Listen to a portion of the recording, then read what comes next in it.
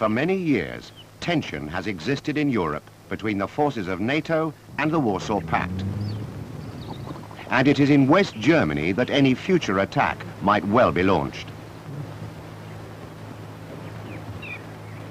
The threat comes, of course, from the Soviet-controlled East, and nobody in the free world can predict when, or indeed if, an attack will come. Beyond the East German border is the largest Soviet force outside the Soviet Union. And if the invasion ever comes, many of you are the soldiers who will have to face it. You need to have the answers ready before the problems arise, and learn the lessons today, because tomorrow could be too late.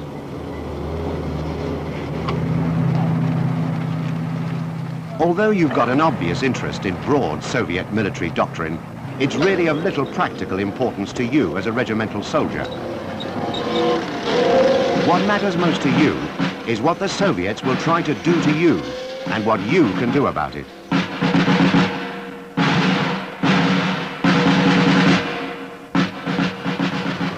So let's assume that political reasons have led to the Soviets launching an attack, giving us little or no warning of their actions.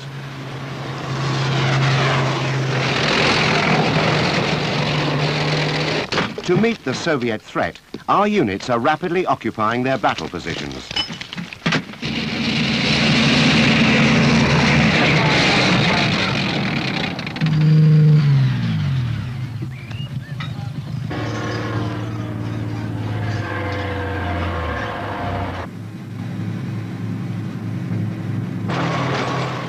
Only a few hours away, a Soviet motor rifle regiment is moving towards our covering force, squadron and company group positions. For the sake of speed, Soviet forces will usually move forward in column. As in our own army, the grouping will vary according to the task. But we are now going to look at a typical deployment of the motor rifle regiment in the advance after moving out of their assembly area.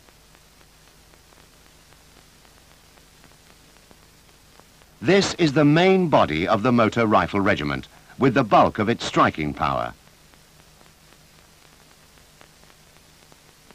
About 10 kilometers ahead of the main body will be the advanced guard of reinforced battalion strength. To avoid confusion, the groups which compose the advanced guard are referred to as the CRP, Combat Reconnaissance Patrol, which is the leading element, the vanguard, and the main guard. The main guard consists of the tank company's headquarters and 2 platoons of tanks, battalion headquarters and 2 motor rifle companies, anti-tank and air defense weapons, artillery headquarters and at least 1 battery of howitzers, plus a troop of combat engineers. It will have flanking reconnaissance elements. The vanguard, a reinforced company group, has 3 tanks, 10 APCs, and 2 self-propelled air defense vehicles, with anti-tank and combat engineer support, NBC reconnaissance, and artillery reconnaissance. Possibly it may have the battalion's battery of mortars, and will have its own reconnaissance. Moving up to 10 kilometers ahead of the vanguard, the CRP is composed of a motor rifle platoon mounted in APCs and a battle tank, and may be supported by other elements appropriate to its mission. Well ahead and to the flanks of the Combat Reconnaissance Patrol, spear point of the advanced guard, will be other reconnaissance elements. They may evade you because they do not fight unless forced to. But the Combat Reconnaissance Patrol, here mounted in BTR 60 PBs, is required to brush aside opposition, as well as proving routes and reporting on obstacles and on any of your positions or other troops in the path of the regiment's advance.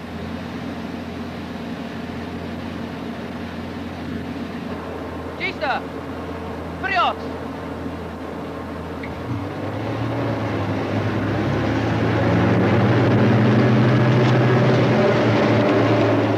Air reconnaissance will try and confirm our positions in depth.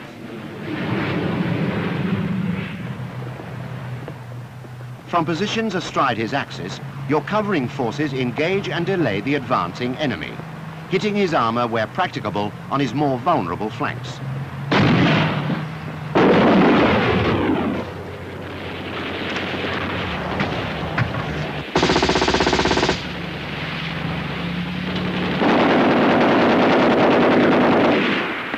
Here and on other thrust lines, Soviet soldiers and recce vehicles are now paying dearly for the press-on tactics which lie at the root of Soviet doctrine.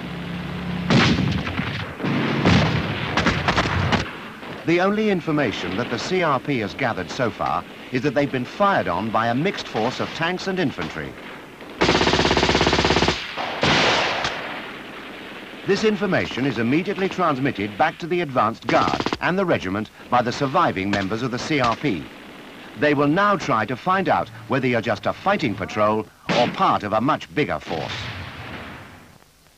With the CRP destroyed, the next element of the advanced guard, the vanguard, can be expected to come into action within 30 minutes.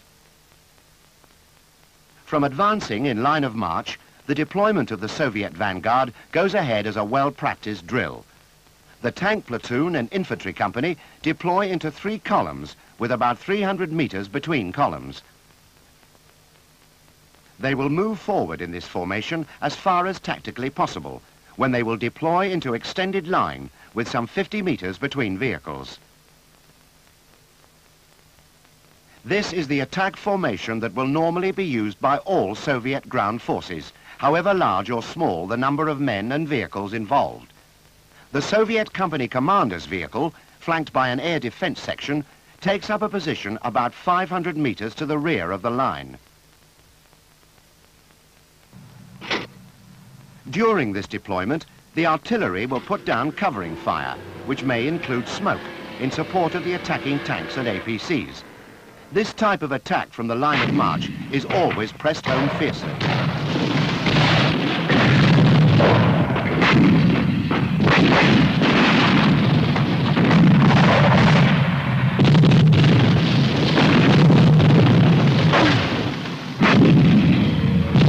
The enemy has been forced to deploy, has been delayed, and has suffered more casualties.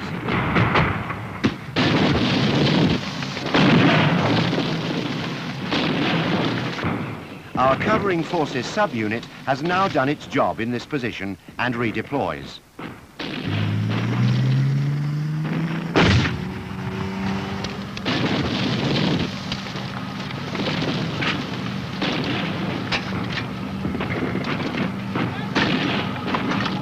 The infantry embus behind cover and move off, followed by the scimitars.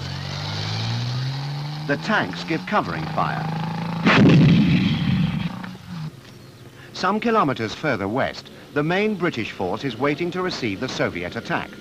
The demolitions are blown and the minefield gaps are being closed. The main battle is now about to begin. But as an example, we are only going to view the battle through the eyes of just one company group, which has been ordered to deny the enemy the use of the main access route between 2 wooded hills. The hills astride the valley give good reverse slope protection against direct enemy fire and allow defiladed anti-armor and GPMG fire on the approaching vanguard. Routes have been cratered and minefield gaps closed. Alternative battle positions have also been prepared. The approach of the Soviet vanguard will be preceded by reconnaissance, seeking reliable information of your position to help plan their subsequent attack.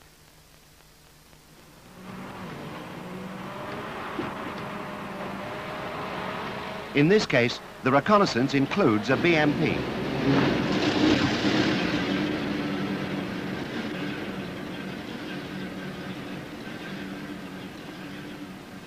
The decision whether to open fire and destroy the enemy recce before he can communicate your position, or whether to hold fire so as to remain concealed, will be set down in your fire control orders.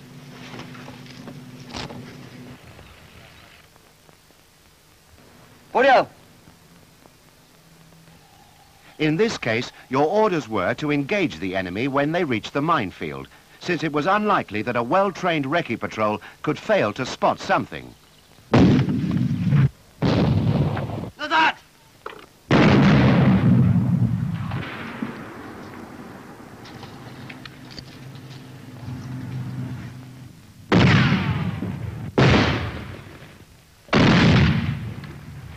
Because the patrol was hit early, the enemy's only real information is of the weapons that fired, which they could easily mistake for yet another of the covering units which have been plaguing their advance.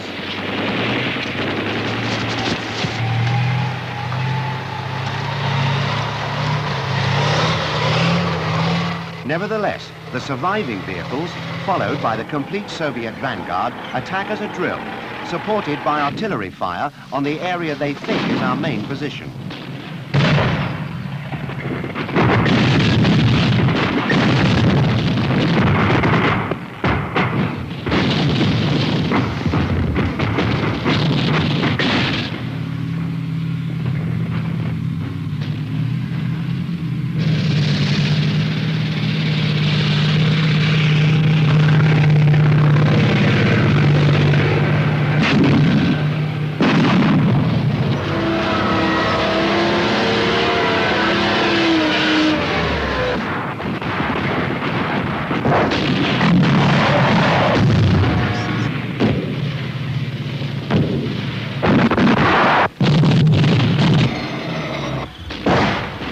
Though the minefield takes its toll, the Soviet tanks continue to press forward.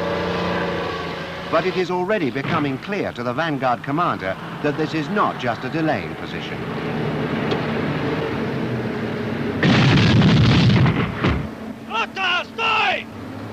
This is a strong force, dug in, and they're hitting him hard.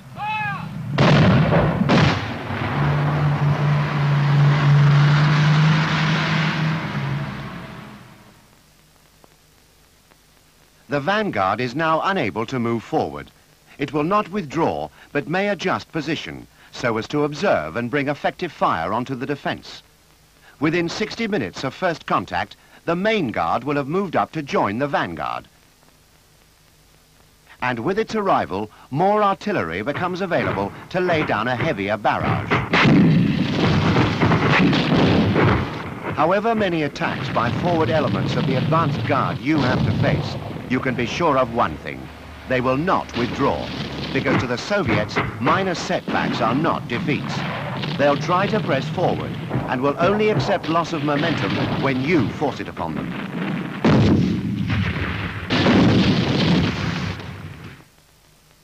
With the arrival of the main guard, another 9 tanks, 18 more APCs, anti-tank and air defense weapons, additional artillery and mortars, you are now facing an attack by the reinforced motor rifle battalion, which constitutes the complete advanced guard. Even though the advanced guard is only a third of the motor rifle regiment, the enemy force against you at this early stage of the battle is formidable. You may also have been attacked from the air, which could include fire support helicopters.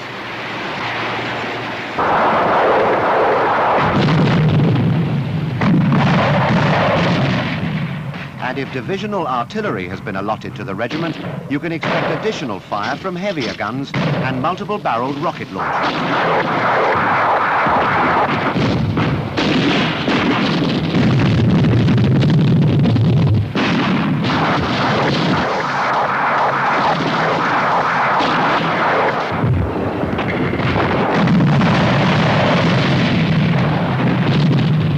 Although overhead cover will prevent heavy casualties, the barrage will cause confusion and will obscure our fields of fire. But before they can get to grips with your main positions, the Soviets still have your minefield to cross, which is covered by observation and direct fire. So the first sight you will have of the enemy's main guard attack will be his mine-clearing tanks.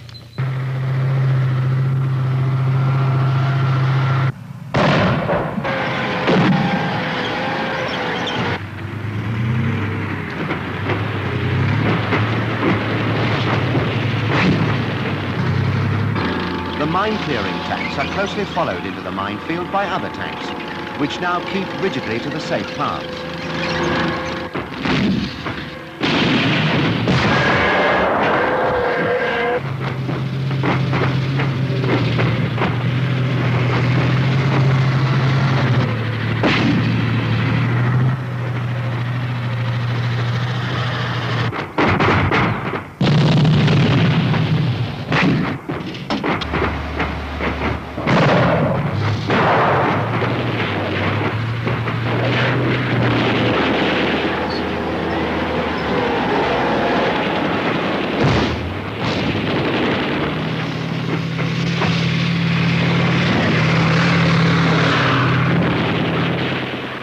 Behind the tanks come the infantry in their APCs. Soviet infantry debus only when they have no alternative. In this case, to widen the frontage of the assault, the infantry must dismount, as their wheeled APCs are unable to follow in the tracks of the tanks. Because they dismount over the top of the vehicle, infantry dismounting from BTR-60 PBs are very vulnerable to both direct and indirect fire.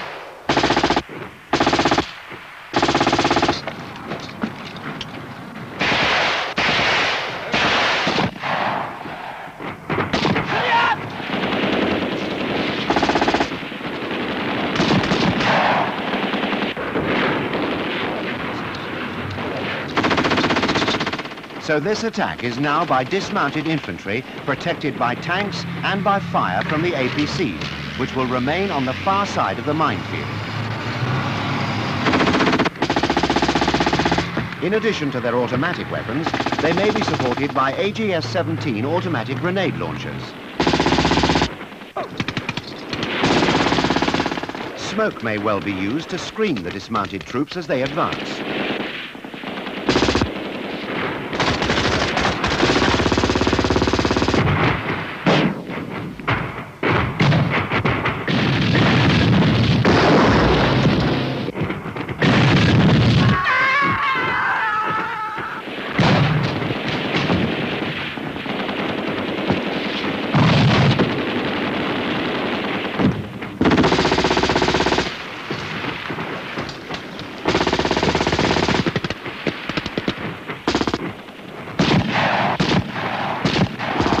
Initially, the infantrymen must follow the cleared lanes through the minefields before fanning out. So although the minefield may not stop the Soviets' determined advance, it has already done a useful job by forcing the enemy to dismount their infantry.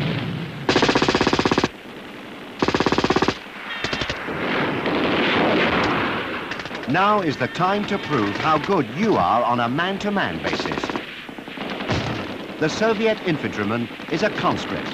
He may have been in the army 6 months, perhaps a year, but no more than 2 years.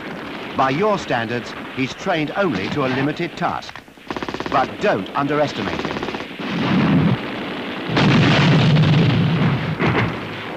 His weapons skills are good.